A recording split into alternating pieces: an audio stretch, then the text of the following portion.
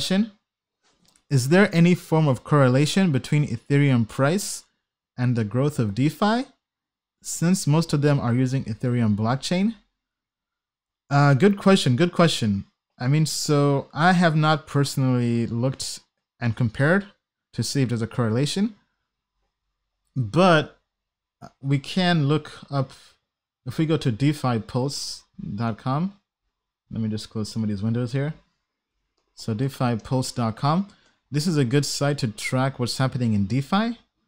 So if we switch this to the last 90 days, okay, it's already there. So DeFi rose from 650 million or so, and it peaked at 1.2 billion, and now it's at 870 million. So,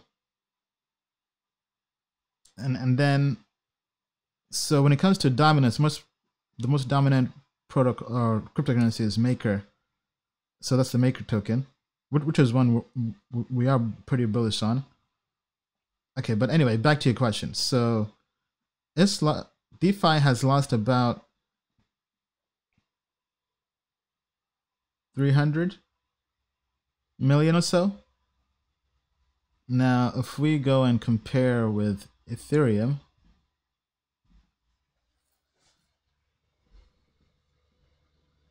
so I think, yeah, let's look at the technical analysis here.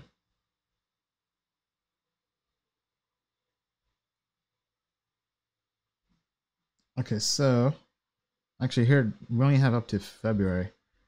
Okay, I have to talk to my team. This should be going back up to 1 year. But anyway, okay, so I think it's kind of been going hand in hand, because Ethereum peaked at around 280 and now it's back down to 209.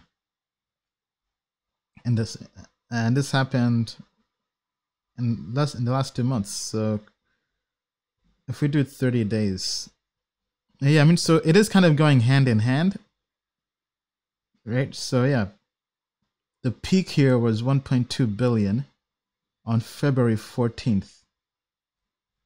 And if we go to Ethereum, February 14th, the high was 284. So textbook. I mean, right? So it is going hand in hand, which does make sense. I mean, thinking about it logically.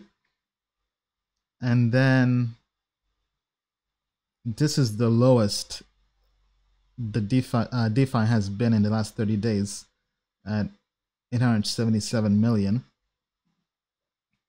And this is also the lowest Ethereum has been in the last 30 days.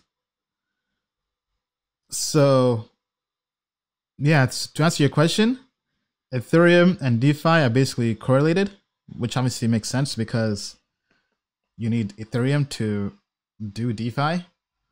And I think it's really kind of something to keep in mind, right? Because as DeFi grows and gets bigger and bigger, we can then expect Ethereum to get bigger and bigger, obviously.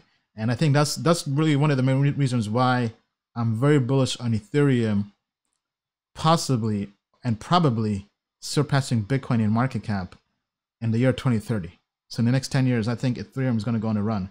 Because as DeFi gets bigger and bigger, the developer community is going to gravitate to Ethereum over Bitcoin.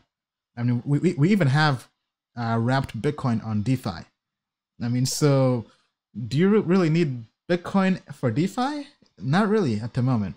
So I think it's definitely something to keep an eye on. Let me know what you guys think in the comments.